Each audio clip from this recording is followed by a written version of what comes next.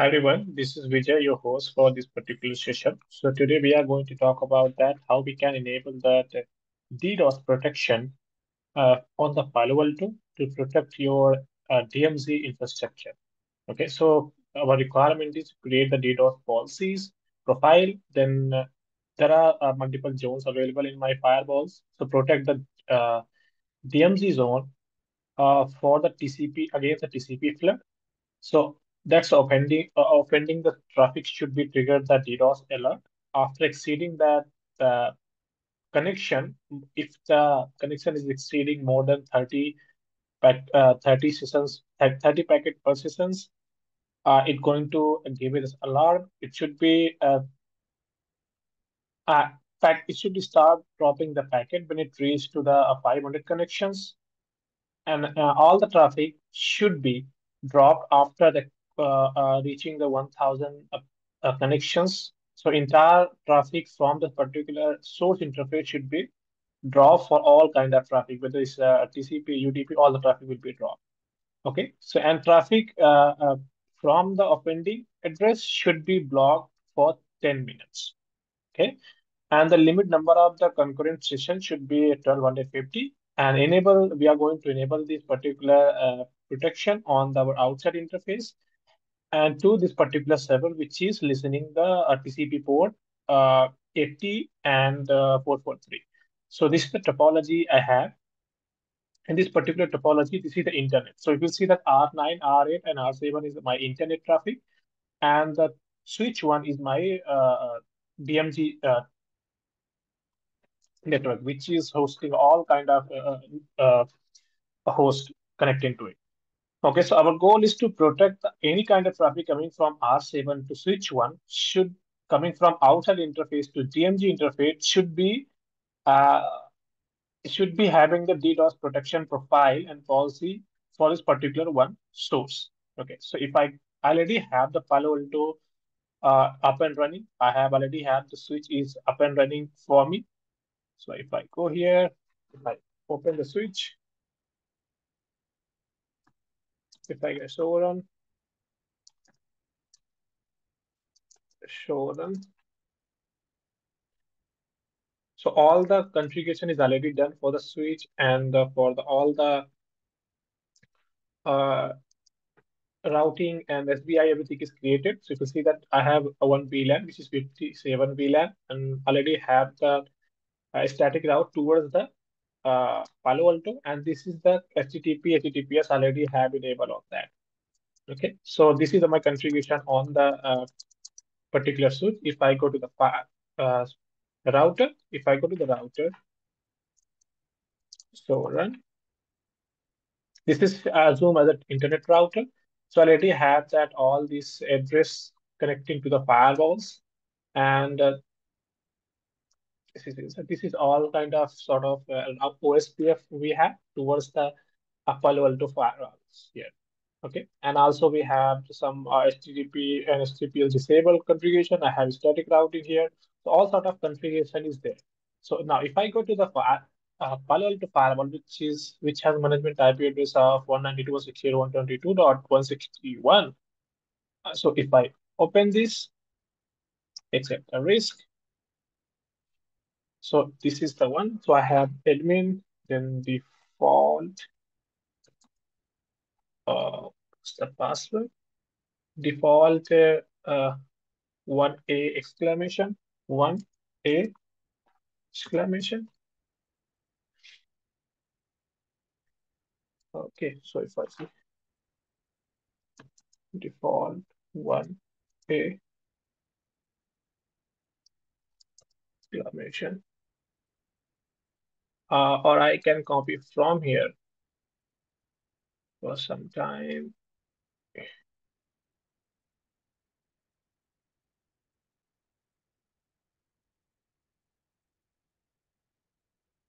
If I say default 1A exclamation, okay. So I have the Palo Alto login. So I already have all the routings, all this configuration on the Palo Alto routing policies, everything is configured. I just need to enable that communication protection, DDoS protection between the source and destination. Okay. So if I go to the object, in the object, you will see that left side options, you will see that DOS protection, right? So if I go ahead and add the DOS protection here, I will say that DDoS for switch one. This is profile. Okay. Then I will go to the aggregator, not to the classification classified. Then I will go to the sync TCP synchronizations. You will see that our requirement is to enable that DDoS protection for TCP flood. Okay. So if I go to TCP flood here, then I will not select the action. Action, I'm going to say that random early draw. That should be okay. Or you can do the cookies also. Then I will say that alarming should be in 300 connections. Okay. And the packet drop should start, session drop should be start for the new connection after reaching to the 500 connection. Then entire connection should be dropped after reaching to the 1000 packets. So I will say that 500, then I will say that 1000. Then I will say that duration, what should be the duration for my DDoS protection? It should be 10 minutes, right? Here. Traffic from the offending address should be blocked for 10 minutes. So I would say that uh, based on your company policy, you should keeping that. Otherwise, by default, I'm going to select here is 600. By default, if you want to use the default timer, it is 300, uh, 300, which is around 5 minutes. I'm going to say that 10 minutes here. I do not have a UDP protection, ICMP, or other things, right? Only TCP protection I'm going to enable here for now. I will say, okay. Then I will say, commit this. Okay. Once your configuration is commit, you can just enable this. You can map this profile into the policies. Okay. So if I go here,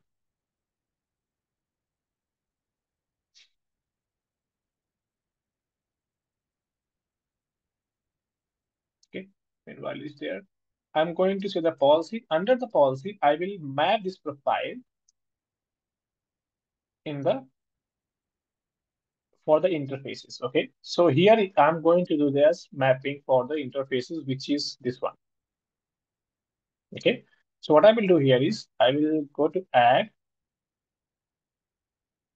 Under the add section, I will say that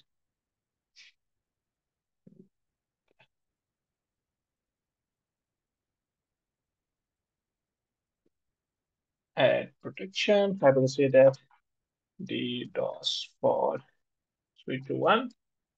Okay. Then I will go to the source. In the source, I will select that not zone based. If you want to enable for entire zone outside, inside, definitely you can add that. For example, for entire traffic, you want to enable it, you can definitely enable it. But for my case, I want to enable for particular interface from the source, which is 1/2 on the firewall and 1/3 the destination, right? Source is this one, destination is this one. So if I go here, source is this one from any source. Okay, I'm not going to specify any source. I'm not going to specify any particular source. I'm saying that from any interface, from this interface, from any address, if anyone want to reach to this particular interface, I would say that 1/3. Then I will say that not any address, but to a specific address. I would say that 192.168. What was the IP? 192.168.57.31. Okay. I will say that 57.31. Okay. Then I will say that protection option. So I will say that not any services. I'm going to add HTTP and HTTPS here. Okay, you can select that services, or you else you can, if you do not have services, you can just create that services from here. Okay, you can search that any services. For example, TCP you want to enable it, right? You can search from TCP, or you can create that service group here. Then I will say that action should be protection, not allow deny, and my classified file information profiling will be DDoS protection, which I think is not been created. Let me create from here profile. So it's one. Okay. I didn't save that properly.